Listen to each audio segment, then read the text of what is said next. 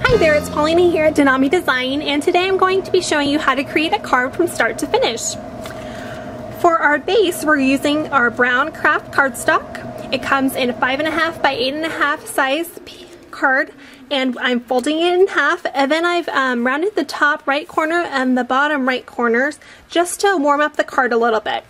So I'm going to set our card base aside, and we're going to be stamping on this 2¼ inch by 5.5 inch white piece of cardstock. And then I've ink distressed the edges just to warm up the card just a little bit more. And I'm just laying down this piece of cardstock just so I can stamp and it won't get on my background. So I'm going to be using the Vintage Sepia VersaFine ink. This is my favorite brown ink. And it's great for stamping on just regular cards, and it dries really quickly. So I'm just going to create a pattern on this white piece of cardstock. And as you can see, I'm doing some off to the side and then some centered. And this just creates kind of a background that doesn't look all uniform, and that's what I like about it. Or else all the scallops would look like it's in the same place, and it's not my favorite look. So I like to do some of them off to the side. And I'm just going to stamp the other part of the scallop. Okay, so there's our first panel. And then next I'm going to grab my chocolate brown cardstock, and this is the 2 1/8 by 5.5.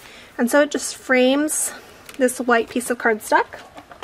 I'm going to adhere these two together. You want to make sure you get lots of adhesive on there so the panels don't come undone. Okay, and then next I'm going to adhere it onto our brown craft cardstock. So we're just going to go across the whole thing, and I'm going to do it off to the left. Okay, so there is our card base. We're going to set that aside, and now I'm going to go to the focal point. This is a Spellbinder die. It's just a plain oval, and as you can see, I've ink distressed it and then added some paper pierced elements along the edges. I'm going to be stamping the G123 pedestal, which was from the Mimi's Boutique collection. I'm going to use the same Vintage Sepia ink on this one. I'm just going to stamp it at the bottom, and okay. And then I'm going to use the new E143 Birdcage, and we're going to stamp that on just a extra piece of white cardstock here. Okay, so I'm going to set this one aside, and then we're going to use the A98 single Tweety bird, and we're just going to stamp that right inside of the birdcage here. I'm going to add a little bit of blue coloring to the birdcage just to add a little bit more color to the card. So I just have this really light blue. It's kind of like an aqua color. I'm just going to add that to the birdcage at the top. And I'm just leaving the little Tweety bird uncolored at the moment. You can color it in if you'd like. I'm just going to leave it like this for this card. So I'm just going to cut along the edge of the birdcage here. Okay, and then next we're going to grab this pedestal panel again, and I'm going to add just a tiny bit of color to this. So I'm just going to do it along the edges. I'm just doing like a tan kind of color. It's just going to add again a little bit more color.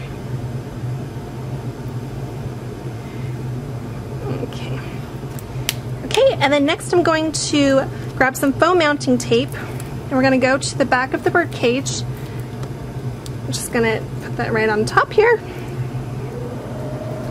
Okay, and then from here we're going to adhere it to our scallop oval, which is also by Spellbinders, and I'm just going to adhere these two together.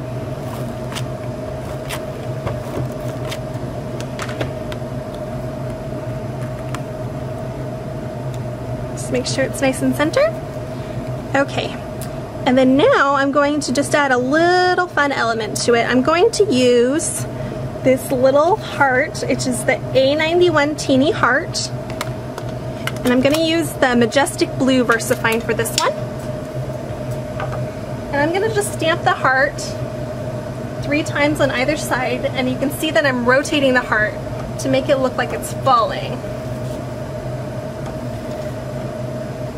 So it just adds a little more color to the card and just kind of makes it look like a little lovebird.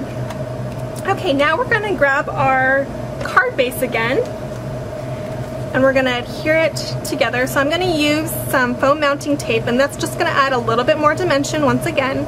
I like a lot of dimension on my cards. So I'm just going to put it on all the edges and then one in the middle. And I'm doing it just off to the side, just a tiny bit here. You can see there. And then make sure you adhere it nice and well. And then next I'm going to add a little ribbon here. It's a 3/8 grosgrain. I'm going to use the ATG again, and I'm just adhering the bow right to the adhesive, and then I'm just going to pull up. And that's going to just have a little bit of adhesive to the back of the ribbon, and then I can just stick it right onto the pedestal. You can add the ribbon towards the top, and I'm going to do it actually towards the bottom. And with this color combination, with the brown and the craft and the brown, you can add any kind of ribbon just for that little extra pop of color. I can see you maybe using the emerald, or you can use the new purple, or you can even use the navy that we just released. So here's that. And then for the last element, I'm going to add just a little bit more bling to the card. So I'm going to use the bronze rhinestones. I'm going to use the biggest size there is, and we're going to adhere it just to the corner. And I'm going to do it to the top corner also. Okay, and then we're going to use the second size, so it's like the middle size, and I'm going to go on either side of the large rhinestone. Just adds a little fun element to it and adds just a little bit more contrast to the card and also some bling. So, into the bottom.